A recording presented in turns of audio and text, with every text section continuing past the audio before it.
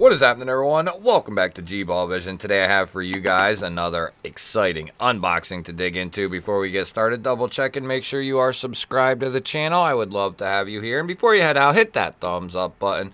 Greatly appreciated, everyone. So we have a knife coming in from Divo Knives, and I am stoked to check this thing out. We got a little sticky sticker. My Little Pony Stout, little silica packet to keep everything corrosion free. And then we have our knife housed in that foam insert in a cellophane baggie. And what we have, guys, is the brand new offering from Divo Knives. This is going to be the Pony Stout, but this is going to be the premium version, baby. So Kevin Collin, as Divo Knives, they released a affordable Pony Stout because they had the original Stout, and that was a more premium ended knife, and they wanted to get something a little bit more affordable out there, so they ended up putting out a Pony Stout or a mini stout in a budget form, which we can bring out here in a moment. But now, since then, they've decided to go ahead and go with a premium model. And this is going to be a QSP OEM on these guys. And it's going to be a White Mountain Knives exclusive. So you can pick these up, guys, on Friday, I believe at 12 p.m. Eastern. These are going to go live, and these are going to sell out quickly, I have to believe. Because these are priced insanely well, like usual, and you're getting premium materials, guys. We're going to get a stone-washed S90V blade, nice sheep's foot, typical stout fashion. We have this sheep's foot here, nice little swedge going to the tip. Got a little harpoon type deal going on here. Nice little slant there to put your thumb in if you're choked up. Nice and deep in there, baby. A lot of control over this blade here. Let's take a little closer look at this guy. Now, there are going to be two variations you can get. You'll be able to get this black DLC stone-washed titanium version, and then you'll be able to get basically, I don't know if it's a bead blast or a stone wash, basically just a neutral looking version, which would be a good choice for anno and modifications and stuff like that. This is a nice looking design right here. This is the one that I would go for right here. The black DLC tumbled titanium with the stone wash blade. We have a nice little titanium backspacer there. And then we do have a deep carry wire pocket clip here. And if I know Kev and Colin, that is most likely going to be able to be changed with a Lynch Northwest, Rips Garage, you know, whoever makes a wire replacement clip, you should be able to change that out if you would like to. And you will be able to switch it to lefty carry, of course. We have a nice amount of access to that liner there. They jimp it and they chamfer it, which is an excellent job. That is my bread and butter right there. I cannot wait for a time when companies, that's all they do. Jimp it and chamfer it. Give us that combination because it's comfortable, it's grippy, it just works. And that's what I think every liner lock, frame lock, that should have that just like this. Well done, lots of access there. And the action for this little guy is ridiculous right off the rip. We do have, what do you say, about 20% on the lockup, nice and early there. Very easy to disengage this guy, perfectly centered up. And, you know, with this being a titanium frame, with this being a titanium liner lock, you're not going to have any issues whether you're a lefty or a righty, does not matter. You'll be able to have all the fun you want with this guy because you don't have that exposed frame lock to deal with, whether you're righty or lefty. So that is a nice touch. Over the years, you know, there was a point in time where I loved exposed frame locks, and I think everybody goes through that period, and I still like them. But there's something to be said for titanium handles and then keeping it either a liner lock or just going with a bolster style lock. That's just a lot easier to deal with. We do have some jimping up here, so if you're in the standard grip, you have some jimping here to lock you in. And then you do have this kind of 50-50 area here where you can choke up, get a lot of control over that blade. You have this nice little poon spoon here, and that is a perfect, comfortable spot there to grip this guy and use it. And then you'll also be able to do my favorite grip, the index grip, and you'll be able to use this like a machine. This will be a fantastic utility cutter. It's already been brought up. I'm not really going to bring it up and harp on it or anything like that. The sharpening choil, you know, it's not that great, I guess you would say. I'm not much for sharpening. I'm not a sharpening expert, and I have told everyone in the past that is probably the least, you know, do I want it to be the best that it can be? Yeah, I do.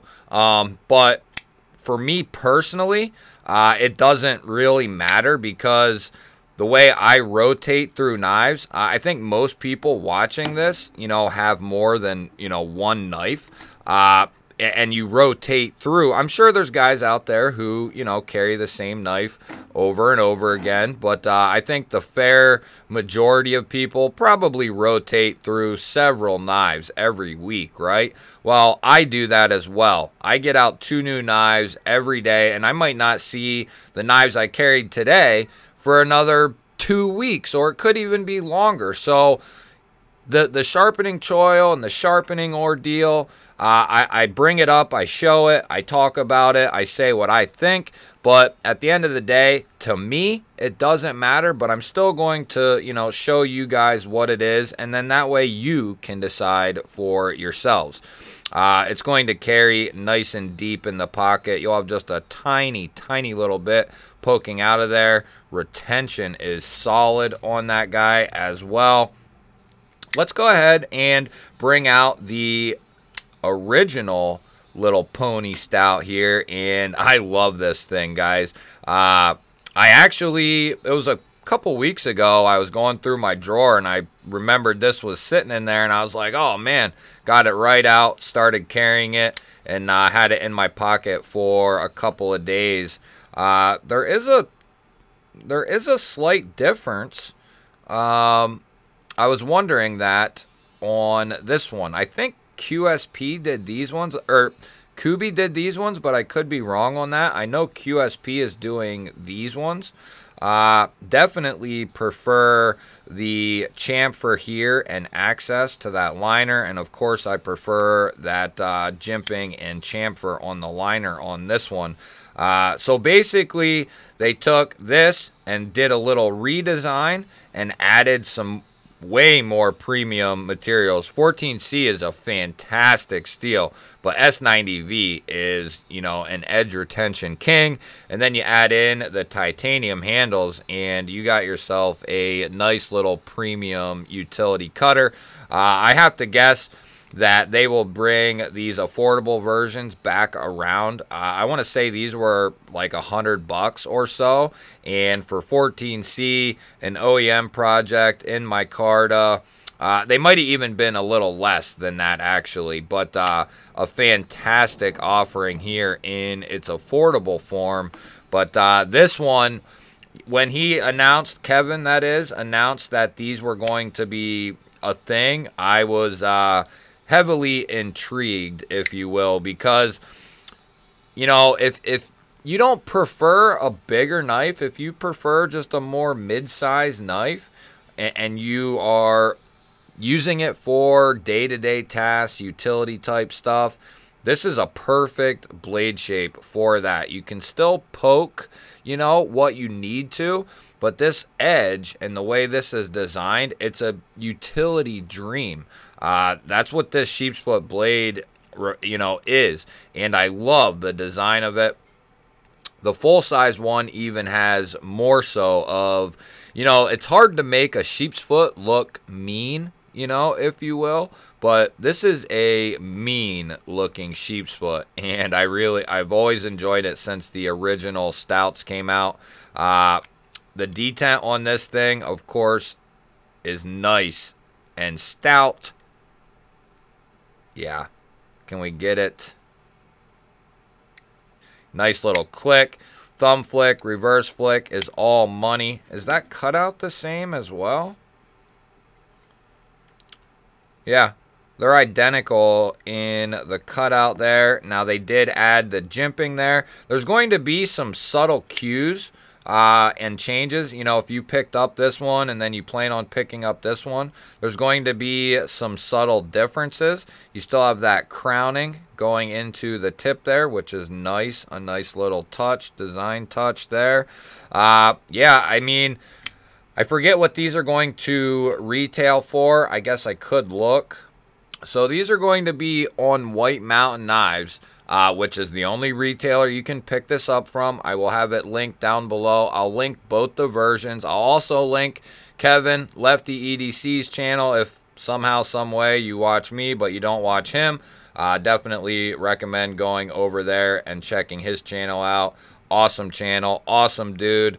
I'll have all that linked down below, and then you can use code GBall10, or most of your favorite reviewers all have a code, but you might as well use GBall10. That is the best code at White Mountain Knives, so that's the one I would use.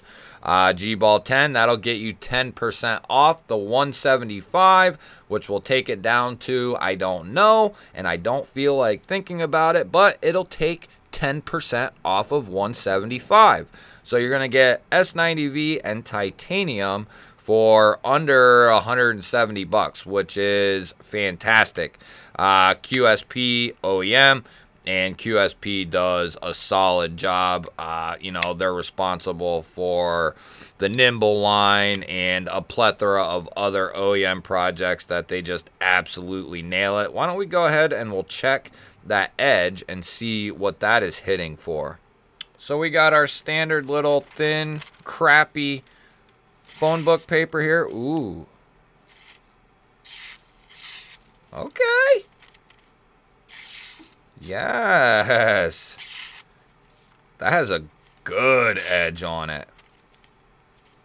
Right out of the bizox, baby. Yeah. Nice job. Nice job. And it's going to be, guys, this thing, is that a hollow on there? I think that is a shallow hollow on this guy. And it's already pretty thin, guys. So this thing is going to be coming down pretty thin. I guess we could check that while we're here, right? We could make this a tribute video, make it like 30 minutes in honor of Kev.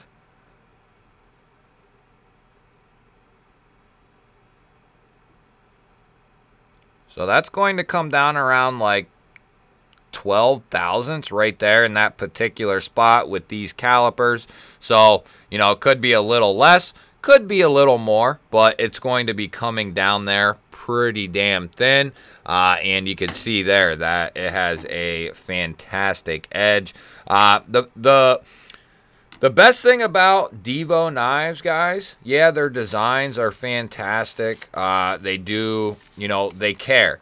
They're both knife guys, first and foremost, and that really shows in their designs. But the best thing about Divo Knives, on top of the good designs and pricing and the material choices, but you're going to get some of, if not the best, customer service in the game. So that's why and how they are going to get, that's how they've gotten so far now, and that's why they're going to go even further, because they have just some of the best customer service in the game. Knowing Kevin, there's no doubt in my mind that he will go to, you know, the end of the road to try to make things right. If you have an issue, they always hold back so many knives. That way, if you're not happy with the detent or you're not happy with this, that, or the other thing, he will take it upon himself to take care of you. So that's the main thing to me. You know, being good at customer service is not easy for a lot of these companies, and that is one thing that can be said about Divo Knives, is the customer service is some of the best in the business. I will also link, as these fall out onto the table here, I will also link Kevin and Colin's website, divoknives.com, down in the description as well. So there's going to be a bunch of stuff down there linked for you guys. But you can go pick up REs, you can pick up coasters, patches, you can pick up hardware for various knives depending on what's in stock. Hats, which I'm wearing right now. I bought a hat off off the website. They got a bunch of different colors and whatnot. I'm wearing it right now, baby, and I'm going to keep it flat even though I look like a dork. But yeah, I will link the website. I will link White Mountain Knives and both versions of this. I will leave my coupon code down there, GBall10. Make sure you use that one. I would not use any other code because they're just not as good. You know what I mean? I would use GBall10, but I will have all that linked down below for you guys, and just keep your eyes peeled on Friday. These will drop at, yeah, they will drop at 12 noon Eastern sharp, baby. So you better be there at noon, because I have a feeling these are going to go very quick. The affordable version was sold out very, very quickly, and they made a bunch of those in a bunch of different versions. The mash, the growlers, they have all been selling out very quick. I just see on the box here, Kev's, yeah, I just seen that, dude. Oh, man, that's funny. All right, guys. Yeah, the only thing that I could see being changed on this knife, and Kev has already brought it to light, is that sharpening choil. But other than that, guys, this is going to be a solid little EDC knife right here. You're going to get a ton of bang for your buck. This is down, you know, in the Migron line of pricing, where they're putting out S90V and titanium, you know, in that $170, $80 mark. So this is getting down there in those prices, which is a testament to those guys keeping the price as low as they possibly can, and, you know, still stay in business, basically. So that is another nice touch from those guys. Huge shout out to Divo Knives, Kevin Colin, for sending this guy in for me to take a look at. They got another winning design on their hands, and I have a good inkling these will be gone very quickly. You guys will have to let me know, are you picking one of these up? And make sure when you do go pick one up, you use GBall10. That's what I would do. Make sure you're subscribed to the channel. Hit the thumbs up button. Let me know what you think of the new premium pony stout. Let me know if you're getting one. Thank you to you guys. Love y'all, and I will catch you on the next one.